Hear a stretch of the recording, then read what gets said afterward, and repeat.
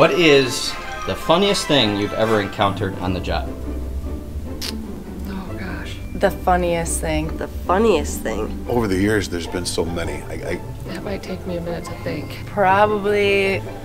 I just think there's so many. I mean, you're in this job long enough, and there's a lot of things that are funny and that you see that can be enjoyable. Got called to a car deer accident, and the person that called it in, she was petting the deer as it was kind of dying, and just did not want it to die and wanted us to save it. And, well, we just can't save deers. I have to make fun of myself here. Probably when I was coming back from a house from a complaint.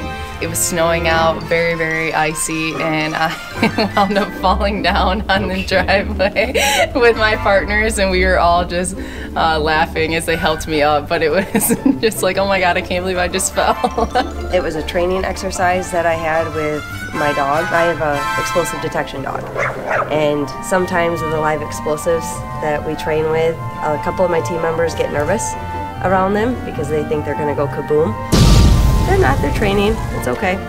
But because it makes them nervous, my dog had knocked over one of the boxes, and one of my team members screamed like a little girl because he thought that things were gonna happen, and I had tears. It was very, very funny. So now the running joke is I'm walking around my training aids, I'm like, you know, like, and then it makes people kind of jumpy. It's kind of fun.